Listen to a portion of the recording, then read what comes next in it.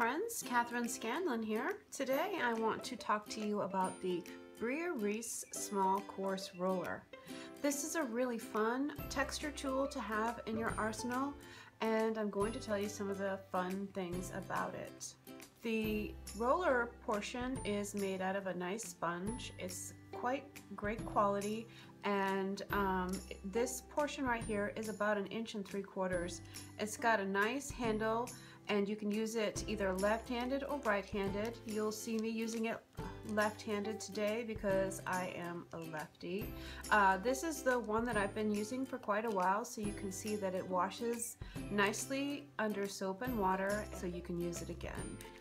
Today I'm going to show you the traditional way to use a coarse roller, and then I'm going to show you my interpretation and show you how I create a custom background for a mixed media scrapbook page. For this background technique, I'm going to be using 3 colors of Brea Reese heavy body acrylic paint.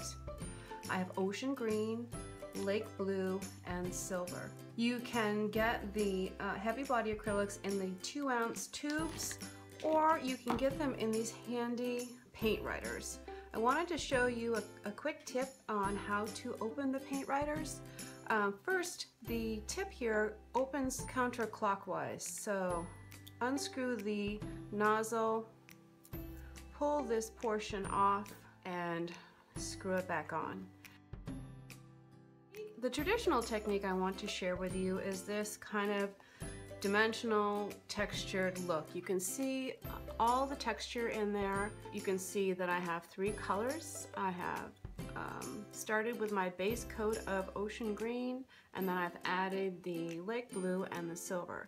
So here is my base of ocean green. I've got a little bit of the other colors laid out right over here. So let's start with the lake blue. And I do want to roll this out a little bit to flatten it and to make it a little bit easier to apply the paint to the roller. But you can see that I've got a nice complete application of paint on my roller, and then I'm going to just roll it across the paint. Now this lake blue, I painted the base coat yesterday so that it would be completely dry and the colors would not mix with my other 2 layers. If you wanted to have those colors mixed, you could of course paint that right away. See how lovely that texture is? You could go heavier with the paint in some areas. At this point, I've got a nice layer of lake blue. I would step aside and wash my roller, but since I happen to have another one handy, I will use that to apply the silver. But I'm going to use follow the same process of applying the paint to my roller, just like this, and then I'm going to apply the silver paint over the top. Now if you feel like you may have overdone it on one color, you can go back in and add more kind of random applications of the darker color. What's great is you have this beautiful background. You could do this on a wall, you could do it on any kind of a home decor piece. You could use it on pottery that you put plants in outside. It's a very versatile technique, and you can use it on lots of different surfaces. For this next technique, I'm going to show you how I used the 2-inch coarse roller to create this glittery, shimmery background that I can use for an 8.5 by 11 scrapbook page. It's a fun mixed media technique, and I think you're really going to love it. For this technique, you're going to need a piece of watercolor paper. This is 140-pound paper that I have trimmed to 8.5 by 11. It's cold pressed, so that means it has a slight texture to it. You'll also need some paper towels, a palette of some sort, and a cup of clean water with a round brush. The first thing I'm going to do is roll my paint out just to flatten it a little bit so it's not in a big blob and it's easier for me to quickly reach. And then I'm going to dip my roller right in the water and let some of that water drip off, and then I'm going to apply the paint just as I did in the first technique right to my watercolor paper.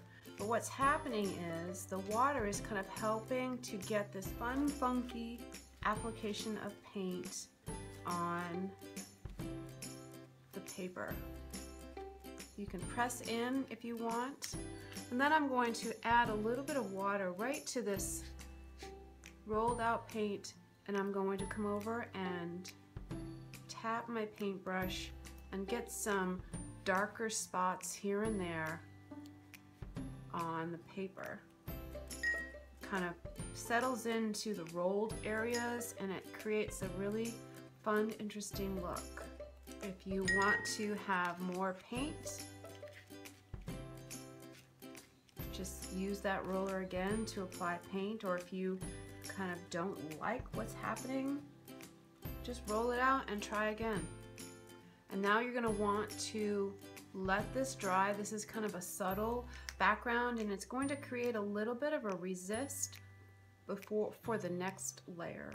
Now that my base layer of silver paint is just about dry, I'm going to go in and work on the second step. For the second step, I'm using the Lake Blue paint rider, and I've added a little bit to my palette over here and already added a little bit of water. I am going to go ahead and dip my roller into the water again and pick up some of the paint on my roller, and then I'm going to apply that. Now I want there to be a lot of water, and I want it to be nice and washy, watercolor washes. I don't want a whole lot of dark color, so here's where I'm going to be a little bit freer with my color and my water.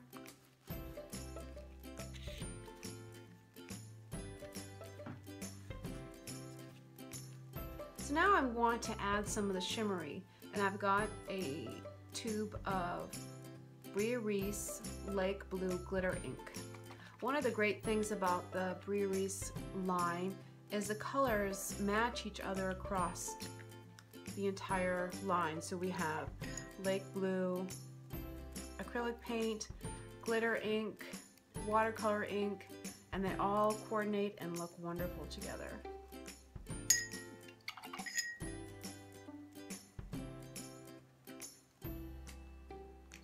So you can be pretty random if you want and how that is applied to the paper.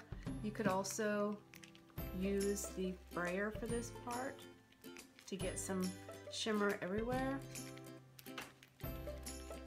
So now I have a nice washy kind of random application of paint. I'm going to let this dry naturally. The first layer of silver paint, I did help it along with my hair dryer, but this time I want the paint to just kind of go where it wants to go and dry as it wants to. At this point, my base layers are just about dry. I have a couple of puddles here and there, but that's okay. I'm gonna move on to the final step. I have some black heavy body acrylic paint and some silver paint out on my palette, and I'm just going to add a little bit of water to each piece, each little bit of color. So I'm going to pick up a nice amount of this watered down silver paint, and I'm going to hold the brush over the paper and just gently tap it. I'm just creating this interesting bit of texture to help bring it all together.